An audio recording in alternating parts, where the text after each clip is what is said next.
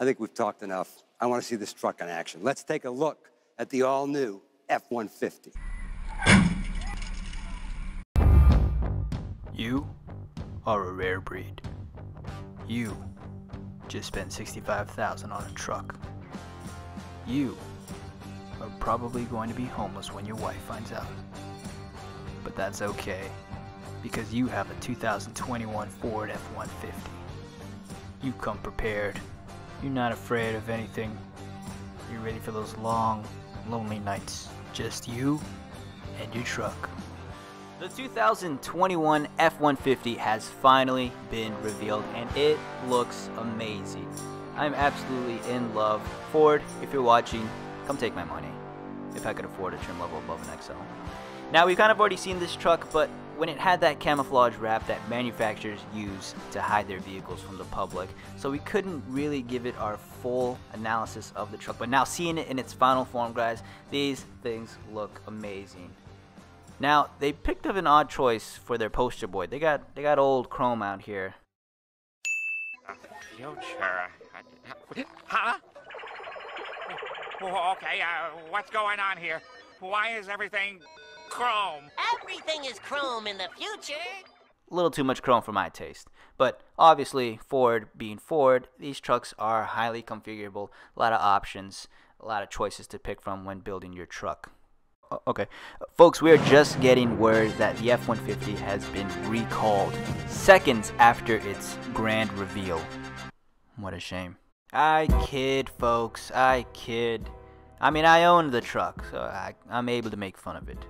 That's just the perks you get when buying a Ford. Joking aside, I wanted to go over some of the details and features that this truck offers that struck out to me the most.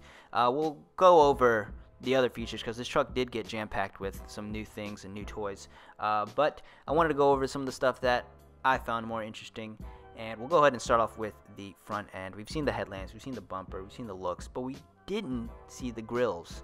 According to Ford, they have 11 different options. Let me get this straight. Did you say 11 different grills? 11 different grills. Now, if you're like me, this is a bad thing. Indecisive. I've already gone through 3 different grills on my truck, so... Moving on with the front end, Ford has added an active air dam to the truck, which will automatically lower and raise when reaching certain speeds, but this feature will not be standard. It'll only be available on a few different models. Next, Ford gave us 2 different LED options for the headlights, one being a projector style headlights and the other being an LED reflector style. Moving on, a truck of this caliber is sure to have all sorts of computers, texts, and cameras on it, and it does. We find intersection assist. Cameras on the front will basically read oncoming traffic and apply brakes for you if you do not do it during an intersection turn.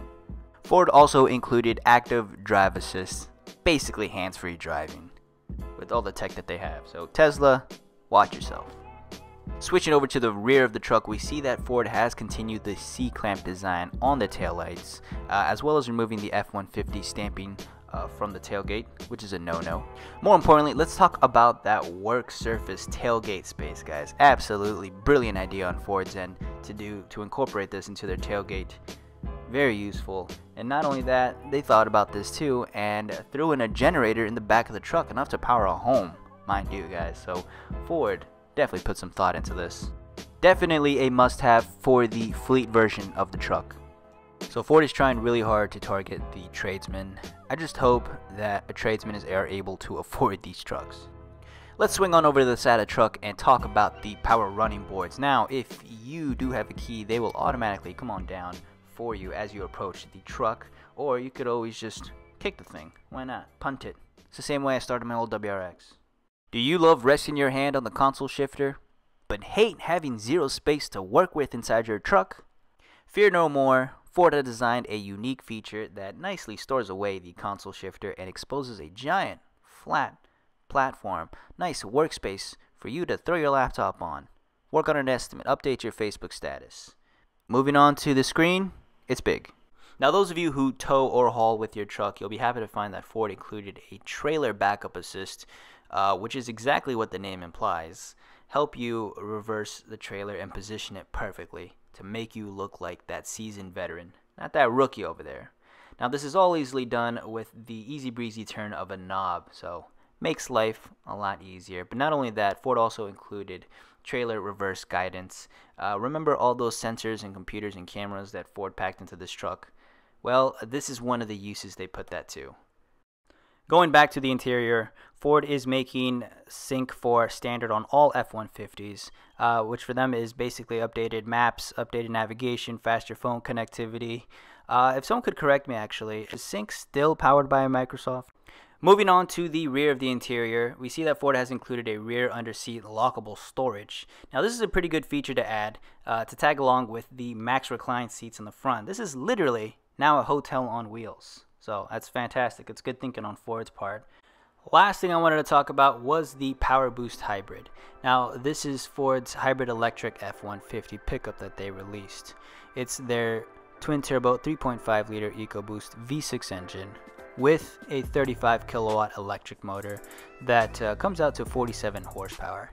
Now all this is matched with their standard 10-speed automatic transmission, which, by the way, a 3.3 mixed in with the 10-speed I think would bring in some pretty dang good fuel results. But the whole setup, this whole hybrid setup, makes sense. It all works out. You know, you're on your boat, you're towing your boat, you're on the boat ramp, you got that low end crawl speed, you have that instant torque, you have the built-in generator in the back of the truck to work with, along with the workspace tailgate, which is my favorite bit. All of it works. My only concern here is that this is Ford's first attempt at the hybrid pickup. Now this by no means is revolutionary. Manufacturers have already done this to their half tons, but this is Ford's take on it. So I would steer clear from their initial release models because they will probably end up having some bugs and some tinkering that needs to be done. Now if you really want your hands on this truck, the best bet is to wait a little bit until it reaches the U-Haul lots, and then you can rent this sucker out for $19.95. With that said, I'd like to hear your thoughts and opinions on the Power Boost, as well as the F-150 overall. Now, as I've mentioned before, I, for one, like the direction Ford is taking the F-150 in. The added refinement, the elegance, it works. And yes, they may have stripped a little bit of the toughness and ruggedness from the previous generation, but that is just the era we are in with trucks, folks. Expensive luxury trucks are in, and cheap, affordable trucks are out, unless you want to pick up a fleet version. And now we wait to see how the public reacts to the F-150 once it hits the lot, and to see if Ford really did make the right call, because right now their numbers in stocks aren't exactly the greatest, which is a little funny for having the #1 selling truck and all those fleet sales and Mustang sales. So it's kind of odd, but we shall see what happens. I, for one, cannot wait to see it in person so I can trade in my XL to get one of their XLs, guys. That tailgate workspace, brilliant. That is going to do it for today's video. If you enjoyed, be sure to comment, like, and subscribe. Make sure to follow me on Instagram. All that will be down below in the description. I appreciate y'all making it this far in this video. Greatly appreciate it. I will catch you all on the next one. Peace and take care.